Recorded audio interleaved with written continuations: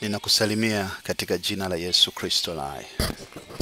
Namshukuru tena Mungu ambaye ametupa neema na uzima na afya njema, ambaye imekuwa sababu ya sisi kuonana tena muda saa na majira haya. Mimi naitwa Pastor Sako na ningependa tushirikiane pamoja juu ya mbinu za kufanikiwa katika maisha. Lakini kama unavyojua, lazima tujue chanzo chetu ni nini. Kwa misingi ya mafunzo haya ni kupitia kwenye chanzo cha mafanikio kwa mwanadamu yote duniani, ambacho ni kujiungamanisha na yule aliyekuumba. Ni lazima ujue chanzo chako ni nini. Aliyetuumba ni Mwenyezi Mungu.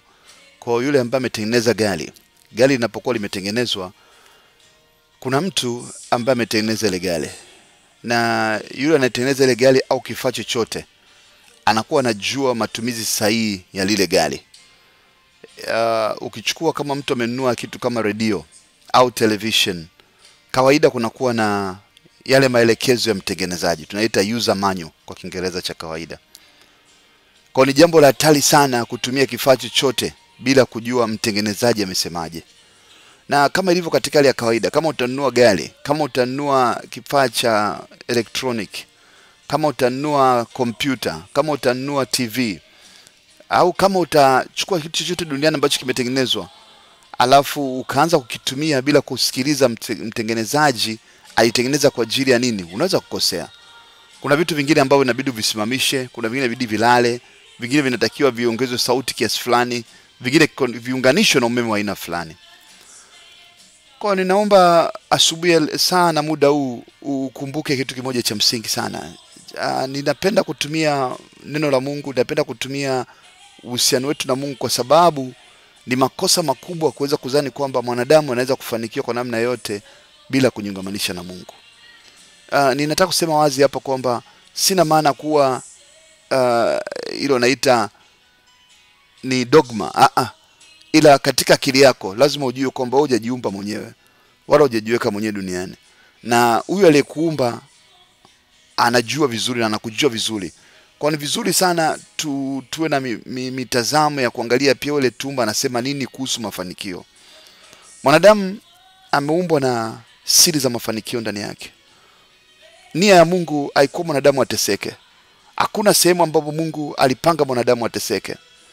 Kwa ninapenda kwanza ufunguke macho, ujue kwamba original plan, yale makusudi ya Mungu ya mwanzo kabisa kumuumba mwanadamu, hakuwahi kufikiria kumtesa mwanadamu.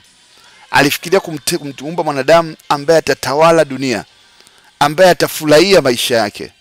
Na ninapenda nikudhibitishie, Mungu alipomuumba Adamu, ambaye katika dini zote tunajua akumweka katika bustani ya mateso.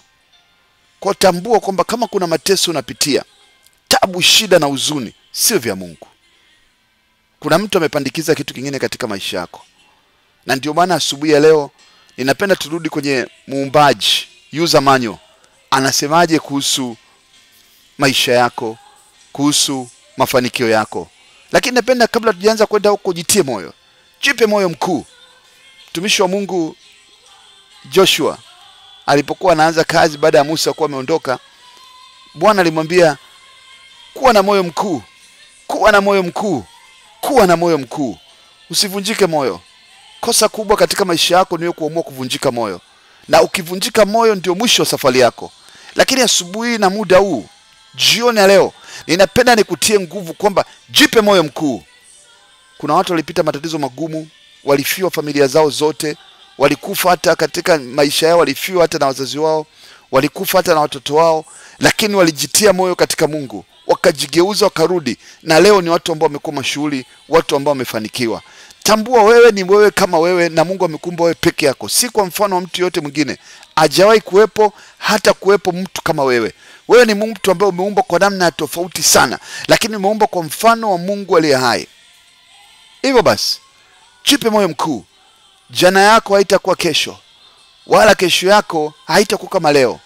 Ninapenda nikutangazia asubuhi ya leo na muda huu, jioni ya leo na mchana huu wa leo, kwamba kesho yako ni nzuri sana, na imekusudiwa kuwa ya utukufu, kuwa ya ushindi, kuwa ya heshima, kuwa ya kupendeza mno. Jipe moyo mkuu, kwa sababu hata maandiko ya Mungu yanasema, ninajua ninachowazia, kuwapa nyinyi maisha yaliyo mema siku zenu za mwisho. kuwapa nyinyi heri na furaha katika wakati ambao ni mgumu. Hivyo jipe moyo mkuu na jitie nguvu katika Mungu unayemwamini, kwamba kesho yangu ni njema kuliko leo. Kwamba haya ninayopitia ambao ni magumu sana, hii hali ya kukosa ajira ambao ninaipitia, kesho yangu ni njema kuliko leo. Ukijipa moyo namna hiyo, unaanza kutengeneza mazingira yaweze kuweza kufanikiwa. Katika kipindi kilichopita tulipokuwa tunaangalia kuhusu ukiri, tulisema wazi kwamba chanzo kikubwa cha kuweza kufanikiwa ni wewe kuwa na ndoto kubwa katika moyo wako. Unatengeneza ndoto kwanza, unaumba kitu kwa ajili ya kuweza kufanikiwa. Na baada ya kuweza kuunda kitu